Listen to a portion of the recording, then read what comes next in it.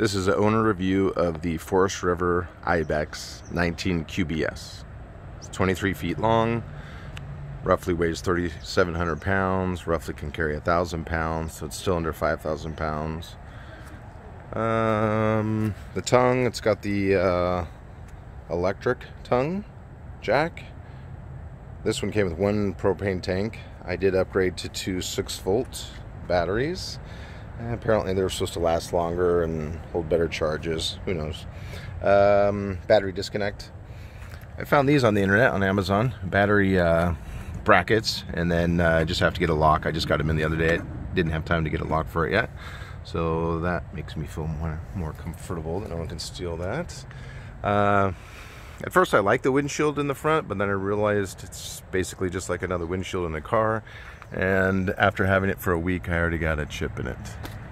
So I just bought this last Friday. This is my first trip on it. Storage, it's got pass-through storage. Pretty roomy in there. Although I don't know why, but they put the inverter inside there, which is almost impossible to get to. Love the rain gutters, except when it's raining and the water drips right on your head when you're opening the storage compartment. Here's all that information.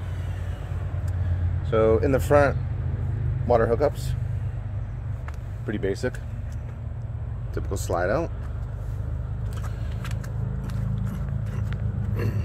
In the back here, black tank flush, electrical, cable satellite, sewer connections. I will say I was kind of I was hoping it would be tall or set off the ground a little bit more. They promote this as kind of like a boondocking off-roading trailer. They said it was, I believe, 13 inches, which is, you know, higher than most trailers in this class. But they didn't account for the sewer drain. That's only about 12 inches off the ground. And the stab jacks or leveling jacks, I've already hit a couple of things with them. So just keep that in mind.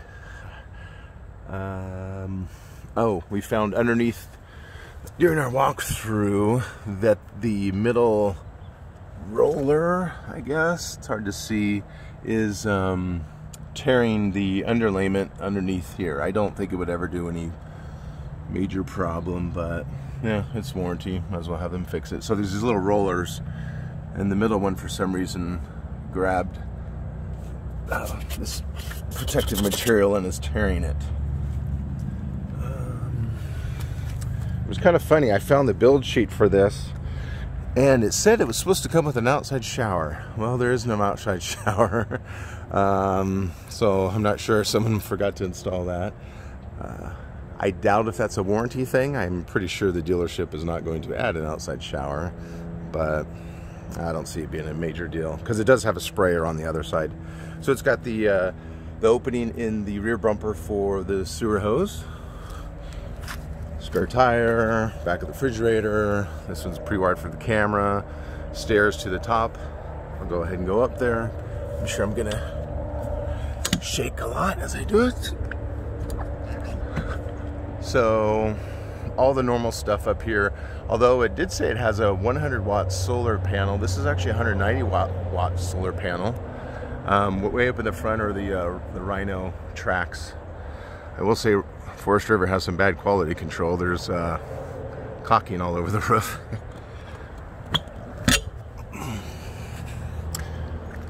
The awning, I believe it's 14 feet long. It is great. It's electric. It does have the LEDs in it, which is pretty bright at night. Asdel solar, cold weather package, 19 QBS. It's got one of the slam doors or whatever it's called, or you can't slam it, I guess. That porch light is very bright. Here's the sprayer again, so I don't really worry too much about an outside shower. This thing has tons of pressure. Electrical outlet.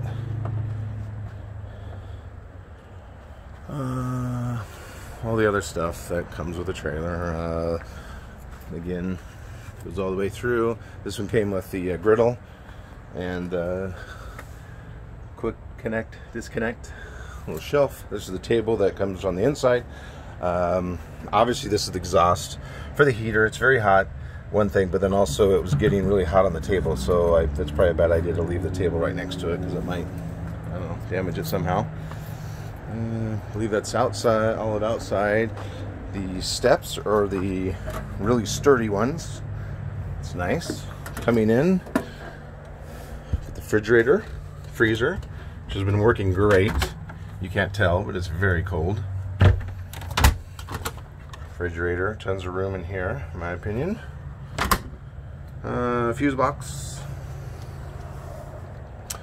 Control panel up here. I know everybody makes a joke about the bottle opener. I'm not going to make that joke though. Kitchen. The kitchen is amazing. This thing, I think it's great for this size trailer. Electrical top, range top. Doesn't have the little the starter on here though. You have to use a match. The sink is great. It's huge. Look how big that sink is. And the faucet. Tons of room in this thing. Cabinets up top. Down below. Convection oven. More cabinet. Pantry. It's got the centrifuge system. I couldn't find the hose on their website, of course, but it does have the kick pan. Note, I didn't know it, but the centrifuge only works when it's plugged into electrical. It does not work off the batteries, which isn't really an issue.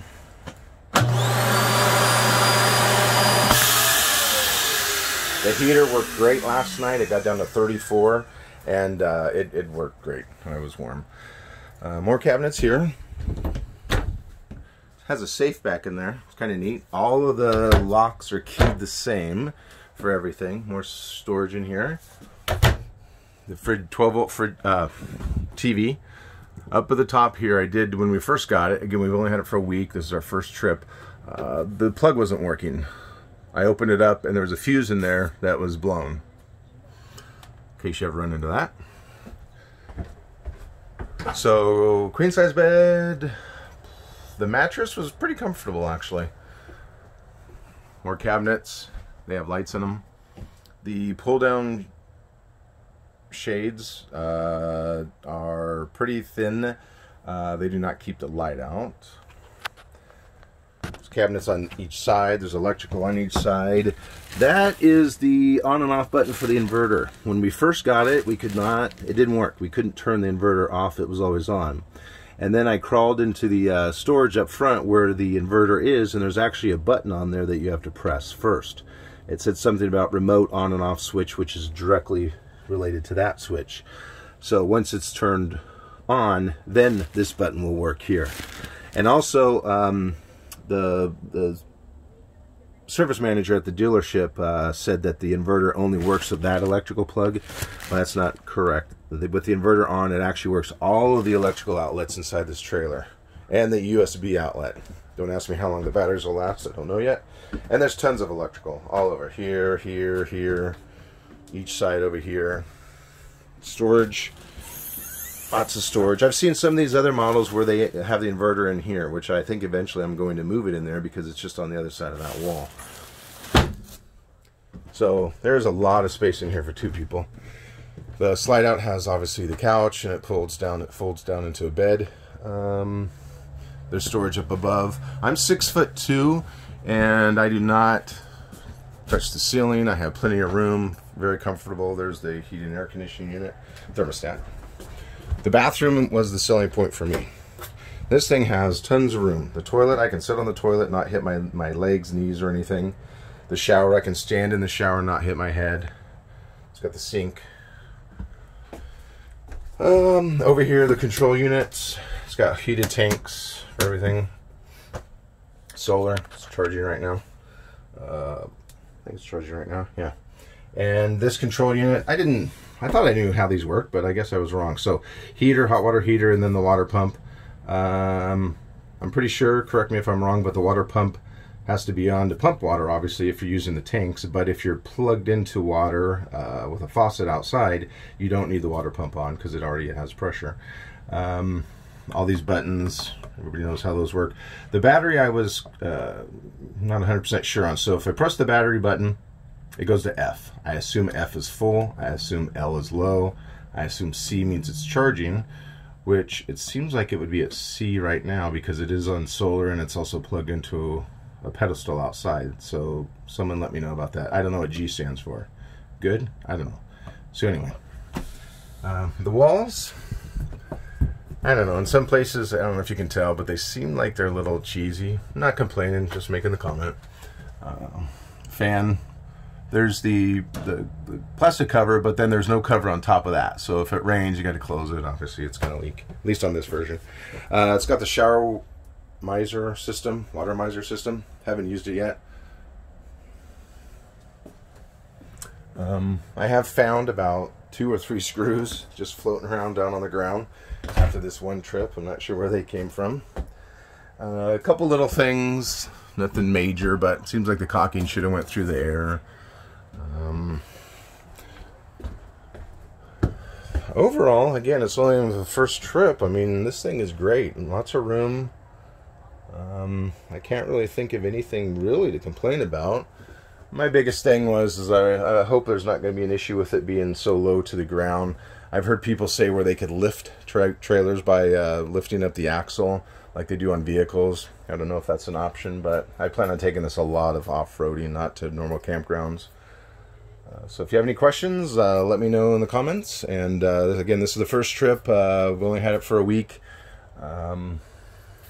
Yeah, thank you.